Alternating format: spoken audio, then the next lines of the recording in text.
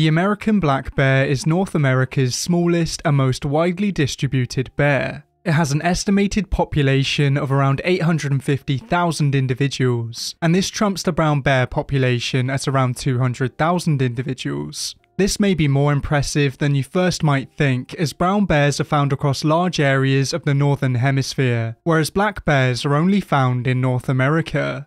Black bears are not closely related to brown bears or polar bears, as genetic studies have revealed that they split from a common ancestor around 5 million years ago. Because the black bear is much smaller than the other North American species, it chooses to avoid them, and if it's unlucky, it can fall victim to them. As the black bear has such a large population over such a large area, it has quite a few subspecies across its range. Each of these populations are adapted to a different way of life, and they have evolved unique adaptations to help them to survive. In today's video, I will be focusing on the most distinctive black bear subspecies, and to start off with, we will be heading over to British Columbia.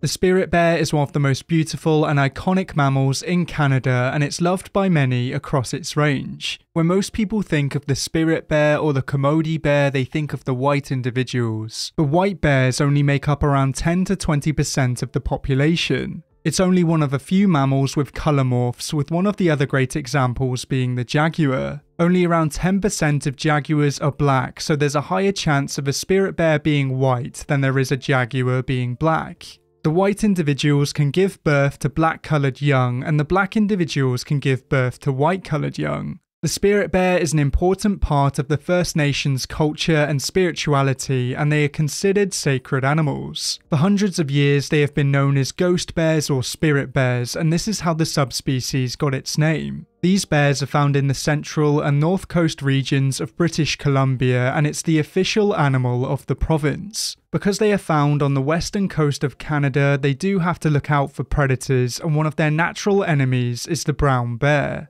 Brown bears will actively hunt spirit bears and their young, but thankfully they do have some useful tactics to avoid them. Black bears are excellent climbers, and they will shoot up into the trees to escape from predators. Like all other black bear subspecies, the spirit bear is omnivorous and mostly feeds on plant matter, but it will also target deer and salmon.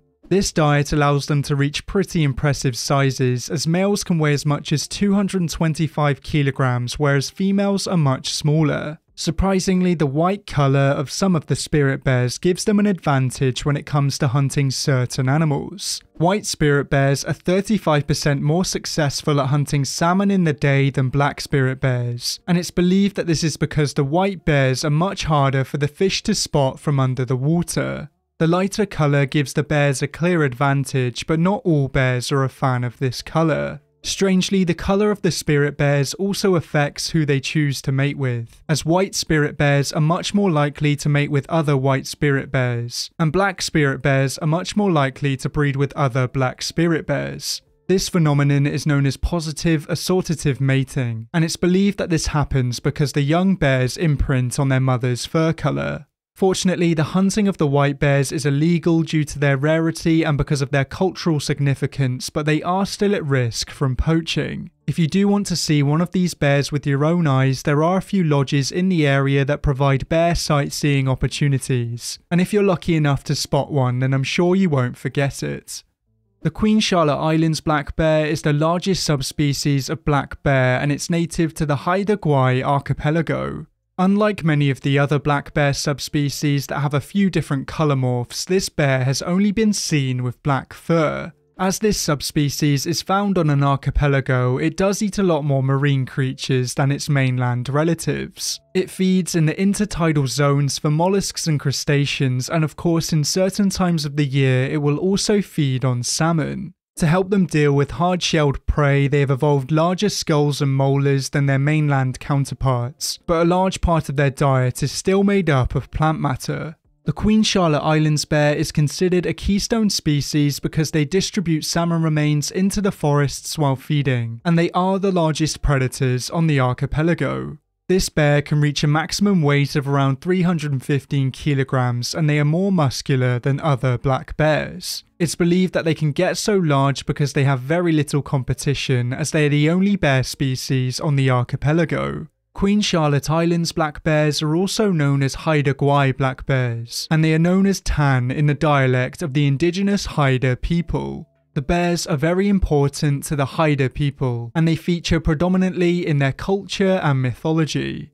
This bear's size and its hunting behaviours mean that it's one of the most distinctive black bears, and there's another North American mammal with a similar story. Just like the Queen Charlotte Islands bear, the Vancouver coastal seawolf has also evolved to hunt marine animals, and they are both found in the same part of the world. Both of these animals started off feeding on land animals but switched to marine life, and it seems to suit them very well. Unfortunately, since the 1970s, at least 900 of these bears were killed by hunters, and this was extremely reckless as their exact population is unknown. Because the hunting was wasteful and because it went against the Haida ethics, it was eventually banned, and hopefully they will be able to thrive in the future without any human interference. The Glacier Bear is endemic to Alaska and British Columbia, and it's known for its strange coloration. When it comes to black bear coloration, most people are aware of the white and brown colorations, but few people know about the blue bears. The Glacier Bear is also known as the blue bear, and that's because it has a silver blue colour to its fur. The Tlingit people are the indigenous people in the areas in which these bears are found, and their name for these bears, Sik Noon, means a bear that disappears. This name is a reference to their size, their elusiveness, and their ability to blend into snowfields. The Glacier Bear can be found across quite a few habitats and areas, as it's found in the Glacier Bay National Park and the Tongass National Forest. Glacier bears are similar to most other black bear subspecies, but they do seem to eat a lot more plant matter than other bears. The exact scientific reason behind this bear's coloration is unknown, but as their Tlingit name suggests, it could help them blend in with snowy or rocky areas. Because these bears are so elusive, they can be very difficult to find in the wild, but as they are so beautiful, I'm sure it's worth trying. The cinnamon bear is one of the most well-known subspecies of black bear, and it's native to both the United States and Canada.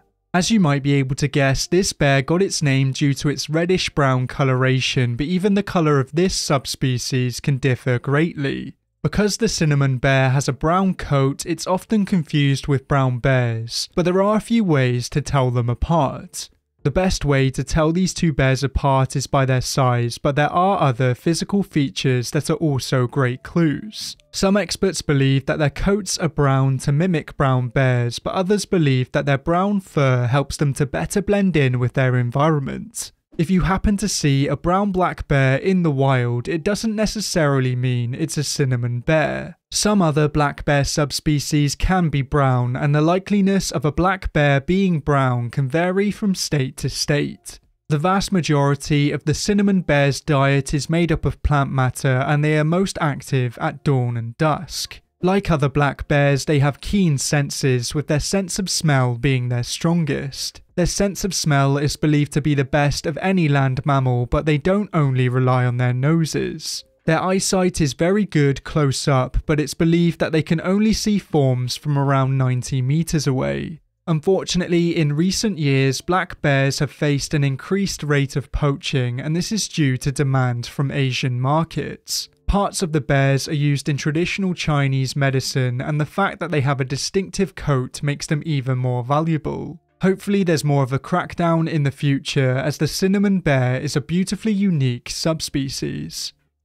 The Florida black bear can be found in Florida as well as parts of Georgia, Alabama and Mississippi, but it once had a much larger range. The Florida black bear's numbers have decreased in recent years, mainly due to increased human development across its range. This subspecies is mostly seen with a shiny black coat, and around 30% of the population have a white chest patch called a blaze. The Florida black bear is the state's second largest mammal after the American bison, and it can reach weights of over 300 kilograms. Like with all black bears, the females are much smaller, and female Florida black bears weigh about half as much as the males. These bears are mostly shy and reclusive, and thankfully when it comes to bears, black bears are relatively peaceful animals. I say relatively because all bears have the potential to kill a human, and even though black bears do claim the lives of humans, attacks aren't as frequent as you might think. Since the year 2020, there have been 8 fatal black bear attacks on humans in North America, and over the same time period there have been 11 fatal brown bear attacks on humans.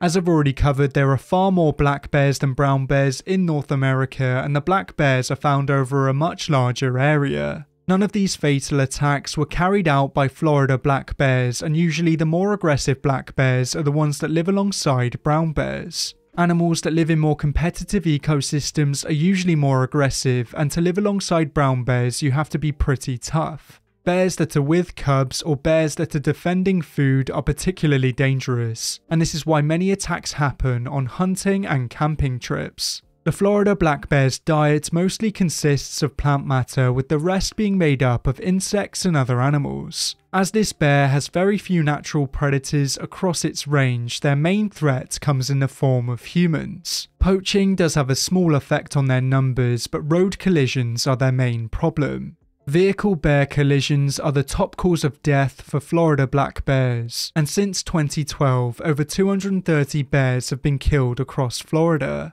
Because of this, many animal underpasses have been put in place, but bears aren't the only animals to use them. The Florida black bear has become increasingly important in recent years, and this is because of the state of the ecosystem. It's no secret that Florida has an invasive species problem, and native predators play a very important role in controlling them. Without these bears, the situation would be a lot worse, and they really do a great job at defending Florida. American black bears play a very important role in the North American ecosystem, and they are often underappreciated. Even though I've been through quite a few interesting bears in today's video, I've only really scratched the surface. There are a total of 16 subspecies of black bear across North America, and each of these bears is beautiful in their own way. If you think there are any other subspecies that I should have included, then let me know down in the comments below. But for now, thanks for watching, and I'll see you next time.